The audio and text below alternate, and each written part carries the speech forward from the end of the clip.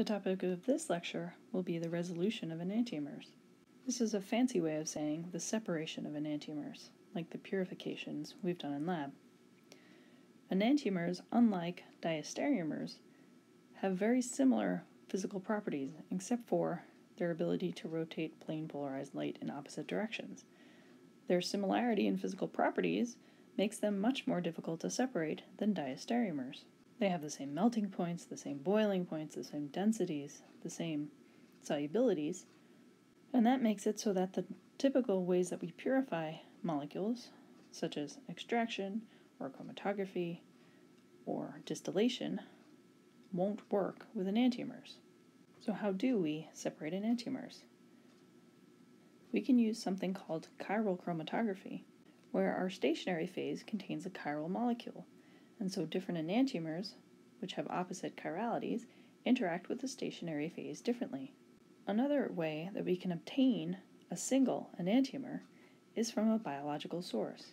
Biological systems are chiral and oftentimes only produce a single enantiomer rather than a racemic mixture like a lot of organic syntheses do.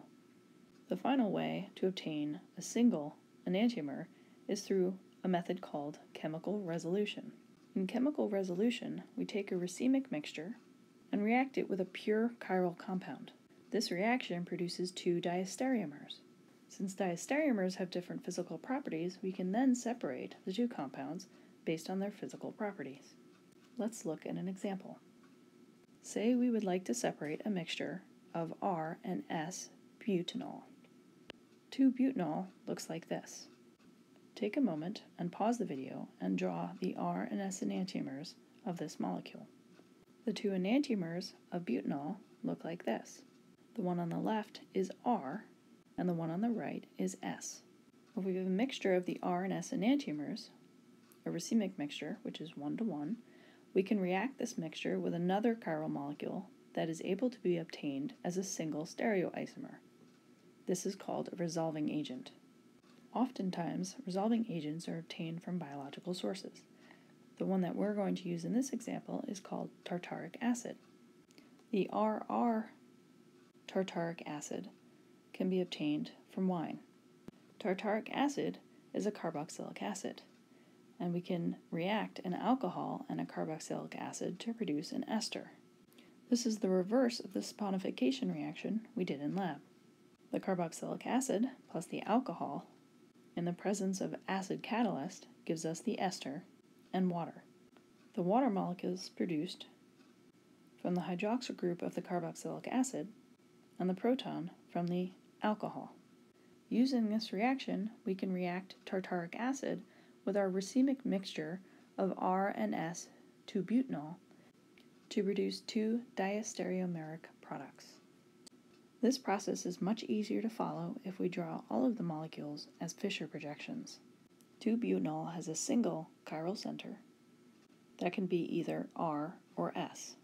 Take a moment and assign the absolute stereochemistry to each of the structures that I've drawn. The top structure is the S enantiomer and the bottom structure is the R enantiomer. We can react the 1:1 mixture of the S and R enantiomers with RR tartaric acid in the presence of an acid catalyst to give us the ester. The reaction of the S enantiomer of 2-butanol with RR tartaric acid gives us a product that has 3 stereocenters that have S, R, and R stereochemistry. The stereochemistry of the centers has not changed. When we react the R enantiomer of 2-butanol with RR tartaric acid, we get another ester with different stereochemistry. Again, the absolute stereochemistries of these centers have not changed throughout the reaction. But the two enantiomers of 2-butanol give us two diastereomeric products. And because diastereomers have different physical properties, we can now separate these two compounds quite easily.